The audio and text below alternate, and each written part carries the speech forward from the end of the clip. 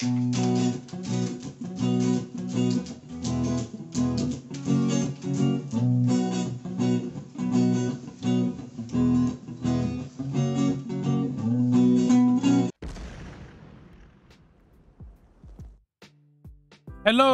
my friends.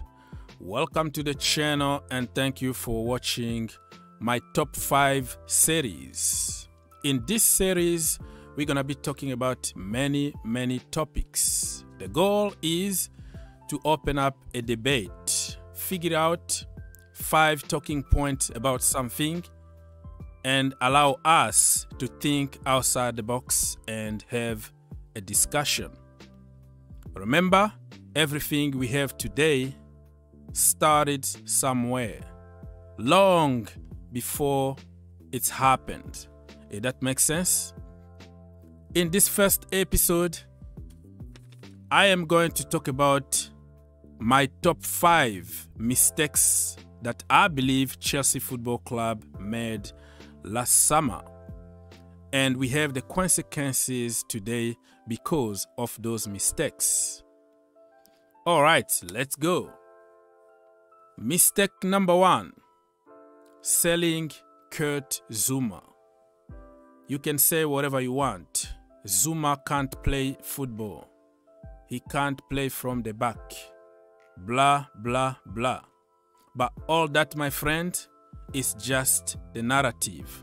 If you look at Kurt Zouma closely, you will figure out that Kurt Zouma is world class at what he does.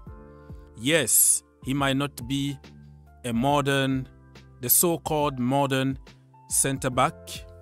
He might be an old school center back, but in a team, you don't always need people with the same profile. A profile like Zouma's, you can't really find them a lot nowadays. So instead of appreciating the quality of Zouma, we tried to highlight all his mistakes. But for me, I kind of love no-nonsense defenders, old school defenders. He was one of the best in the league last season with 5 goals, and we lost 5 goals. Spectacular, well-timed tackles and all that, and we didn't replace him. That was the first mistake that we made last summer. Number 2, selling Tammy Abraham.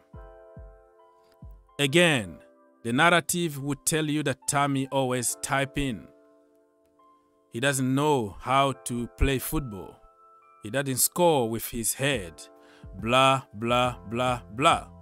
But if you check on fact, Tammy was our top scorer for 2 seasons in a row.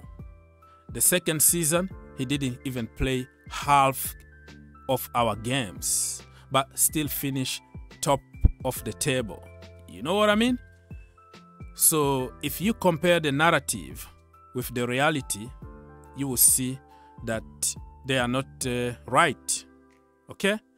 And we thought that Timo Werner was better than Tammy Abraham, but what is happening? This is the second season for Mr.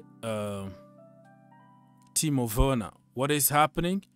The rest is history. So, selling Tammy Abraham without making sure that we got somebody who is better than him was a big mistake. Mistake number 3 that Chelsea made was, let's say, CDM, CM / center back, whatever position.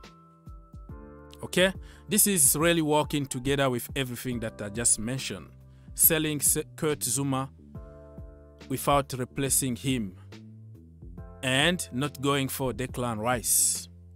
Also, a big narrative in the community. Declan Rice is overrated. But we all know that every academy product and every English player is overrated, right? According to specialists online. But the reality fact checks, if you look at statistics, he is winning in every single department. You got Declan Rice, you got a package. Unfortunately, people always complain about money when it comes to Declan Rice. When it comes to spending 100 million on Lukaku, oh, pay whatever money it takes.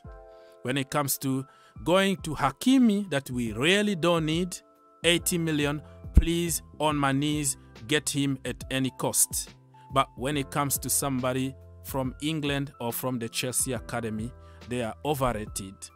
They are hyped by the media. He's nothing. You know, just don't buy him. Also, a big narrative, and Declan Rice is somebody that we need in this current moment that we are suffering with injuries in every position. He was going to be the missing piece for Chelsea Football Club. Let's move on to the mistake number 4. The mistake number 4 is going to be the number 9 position, Romelu Lukaku.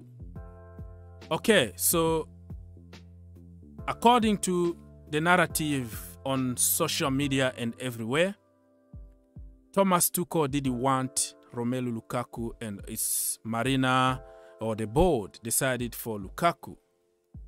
You know that I don't believe on narratives and popular opinion. But this one kind of making sense because Thomas Tuchel is not using Lukaku where he was supposed to be. So that is kind of sending a message to the board that I didn't want him to begin with. Because if Thomas Tuchel wanted him, he was going to change the system to put Lukaku in the right conditions to start scoring goals. He continues with his system, knowing that Lukaku is going to be very poor in his system. So kind of makes sense. You know what I mean? But I'm not going to confirm all the narratives and popular opinions. I'm not into that business. But if that is true, that there was a conflict between the board and Thomas Tuchel, and then we made a huge mistake. I think if that's the case, they had to listen to the manager and give him what he wants, instead of imposing him somebody that he is not going to use in his best position. You know what I mean? But that is a big if. So that is kind of connecting to the point number 5, which is the system.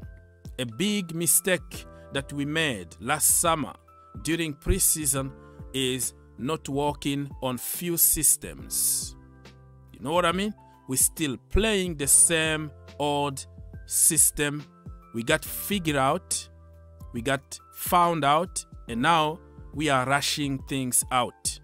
If we worked on other system, 4-3-3 or whatever system, we were going to be fine by now. Even though we have so many injuries, we were going just to twist the system and get a result. So not working on the system was a huge mistake by Thomas Tuchel.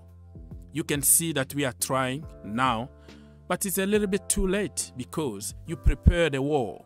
You just don't go to war without any gun or anything.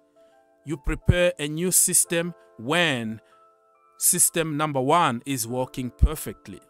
You don't wait until everything is broken down until you start thinking about something else. You need a plan B, you need a plan C. That's it, guys. I think I'm done. Leave your comment, and like I said, I'm not telling you that I am right or I am wrong. I am just opening the discussion. In the world of TikTok, people don't want to analyze things anymore. It's all speculations. So me coming up with some talking point like this is just to open a debate so you can remind me probably something that I forgot. Tell me in the comment. Probably you think those are not mistakes according to you, and just let's have a conversation.